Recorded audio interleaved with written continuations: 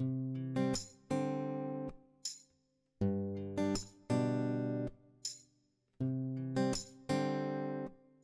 everyone, welcome to Windy Studio and welcome to another brand new Photoshop tutorial. And I'm so geared up, I'm so pumped, and I'm so excited to be back after a month vacation. And I'm so thankful to you guys for showing your love on my Patreon. I didn't expect that my Patreon will grow that fast. And again, thank you so much. And also, if you want to make a poster designs or a sports poster design for your kids or for your school team or for your own team, then yes, DM me on my email. And also comment me down on the bottom, and I'll try to reach out to you guys as soon as I can. And with that note, let's dive into the video. So here we're in Photoshop, and first thing first, let's create a composition. So for that, I'm going to create 8 by 10 inches. Let's keep the resolution as 300, and let's keep the rest as default, and let's click on create. Let's import these stocks in Photoshop. So let's drag and drop right over here. And I forgot that where I got these stocks files from, but if you're on my Patreon, then you can get it for free. And for others, just try to look for kind of similar images on splash.com or maybe Pixelbay or somewhere. Yeah, just try to find out. And let's drag and drop this image right over here, and let's convert it as a smart object. And Control T, let's make it a little bigger, and let's rotate it maybe like this. Yeah, let's make it more bigger. Yep, maybe something like that. And let's drag and drop this image right over here. And let's convert it as a smart object too. And Control T, let's make it a little smaller, maybe right over here. Maybe let's keep it maybe somewhere around here. I think looks good to me. And let's drag and drop another image. Let's see where it is. Maybe this one. Let's drag and drop right over here. And let's convert this as a smart object too, and Control T, let's make it a little smaller. Let's make a rotation, and Control J, let's make a copy. Control T, let's keep it maybe right around here, or yep, maybe right around here. Yeah, let's increase the size just a little touch. And Control J one more time, and let's keep it all the way to the bottom. Control T, let's keep it right over here. Yep, maybe somewhere around here. Control T, let's rotate it. Yep, something like that. And for this one too, let's rotate it. Yep, something like that. Let's make this a little bigger, maybe right around this size. Now let's keep it maybe right over here. And let's drag and drop this white flare right over here. Let's change it to screen. Let's keep it maybe right over here, and Control L to get the labels, and just get rid of those hard edges from here. Yep, somewhere around here. And Control J, Control T, let's keep it one right over here. Let's keep it under this layer. Layer max, go to brush, and let's get rid of these parts and make sure the color is black. Yep, something like that. And let's make a one more copy. Control J, Control T, let's make a rotation, and let's keep it maybe right around here, I guess. And let's maybe up something like that. And now let's create a new layer over here, and go to the brush, and let's change the color to kind of darker greenish tone, maybe somewhere around more toward green, I guess. Yep, maybe something like that. And let's change the blending mode to color, and let's go to the brush, and let's colorize this. You know what, like let's make it like more darker. Yep, and let's go more toward this color. Yep, I think this is okay for me. Yep. And let's change the color opacity maybe somewhere around here. Let's make it more darker. Yep, somewhere around here. Yep. Then let's change the opacity just a little bit. Yep, somewhere around here. Now let's create a new layer again, and let's go for a little warmer tone. And same thing, let's change the color blending mode to color.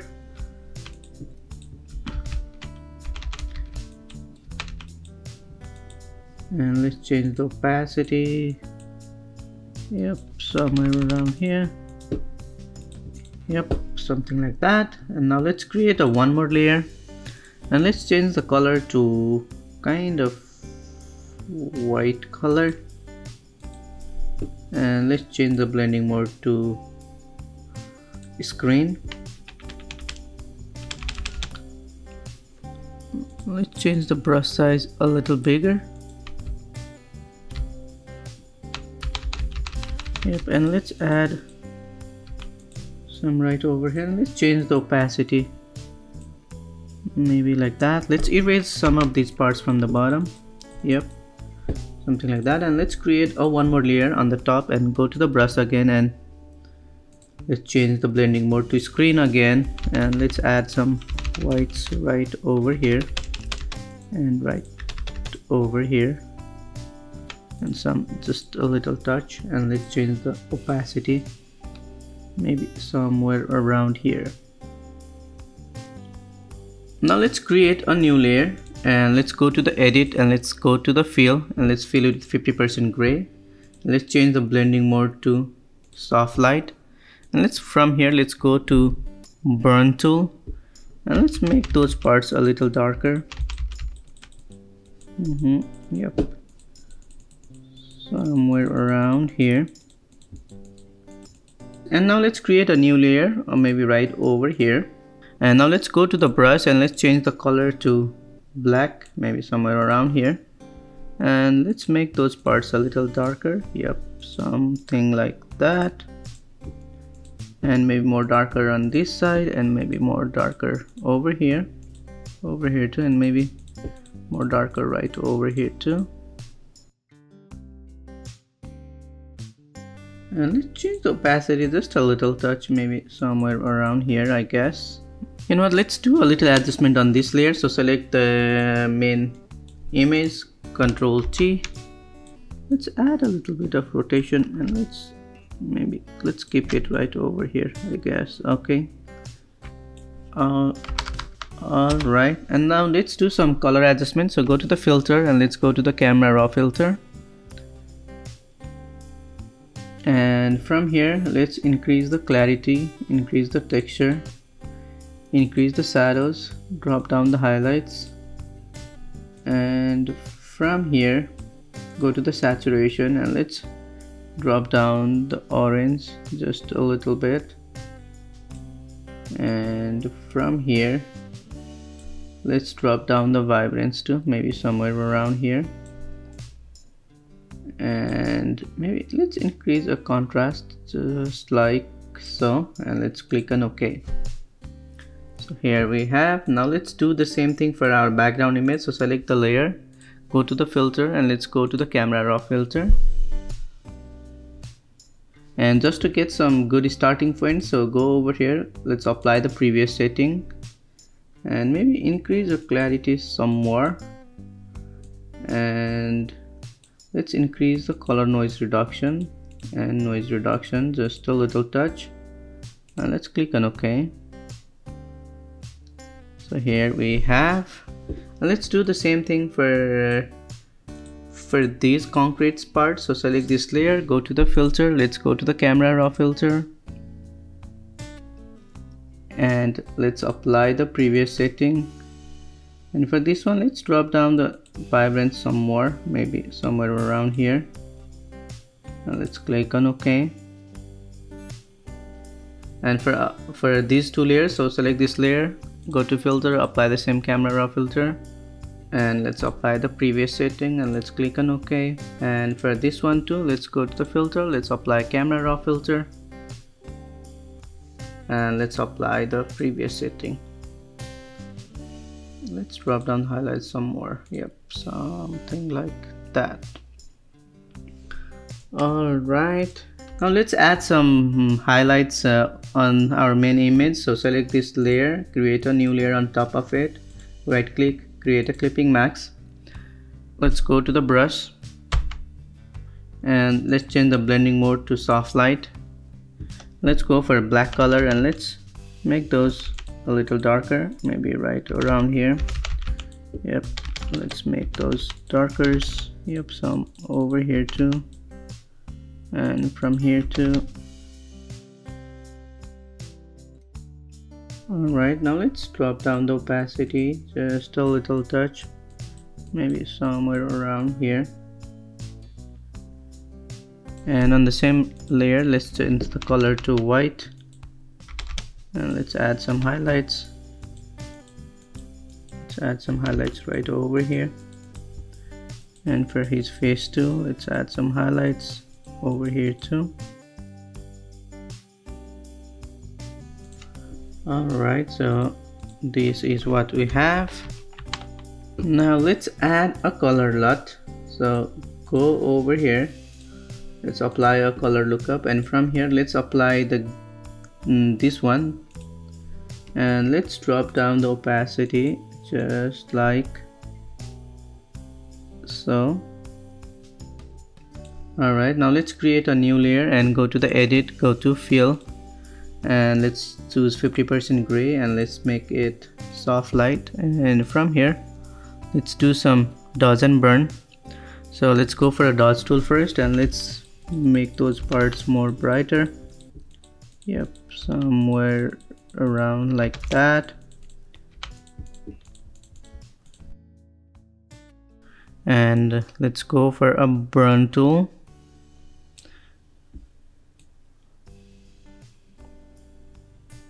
And let's make those parts more darker.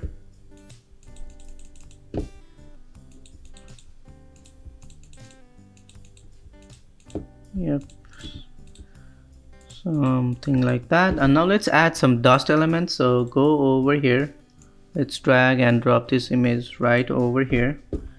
Control T, let's make it bigger,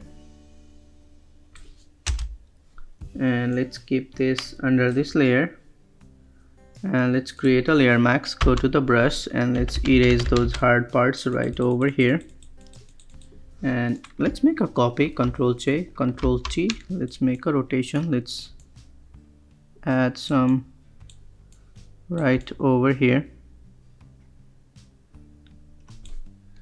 and let's add some another dust element. So here we have, let's drag and drop this image right over here. Control T, let's make a rotation, and let's add one right over here,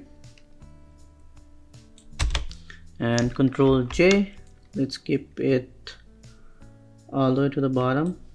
Control T, and let's keep it one right over here, and let's make a one more copy. Control J, and let's keep it maybe right over here, maybe on very top, and Control T. Yep, somewhere around here. And now let's add another color LUT. So go over here, click on color lookup, and from here click on load. And I'm going to use my mood LUT. So if you want to download the same LUT pack, please check on the description list below. Select this one and click on load. And from here let's dial down the opacity, maybe right over here. Now let's add some text. So go over here, let's add a text.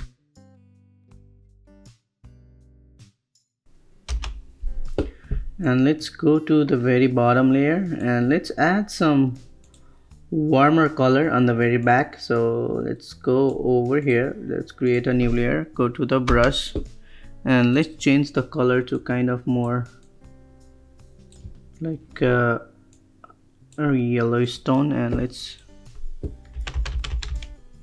make it like that. Let's change the blending mode to color, and let's drop down the opacity just like so. Yep. And let's go on the very top. Let's add a new layer, and let's change the blending mode to color, and let's add some right over here too, and let's dial down the opacity just like so. And let's create a one more layer, and let's change the blending mode to soft light, and let's make the color black, and let's make these parts a little darker.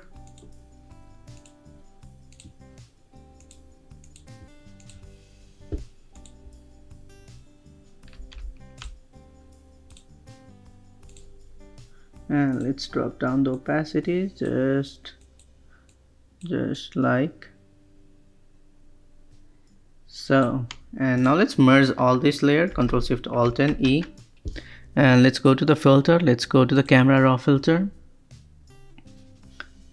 and let's increase the clarity, and let's drop down the highlights just like that, and let's increase the saturation maybe somewhere around here. Yep, something like that. Let's increase the color noise reduction. Let's increase the noise reduction, and from here let's drop down the saturation for the orange and just a little touch for yellow. Let's increase for red, let's increase for aqua, and let's increase for green. And for the hue, for this yellow, let's dial more toward orange. Yep, something like that. And let's click on OK. So that's the final, and I hope you guys learned something new from this tutorial, and see you guys in the next video.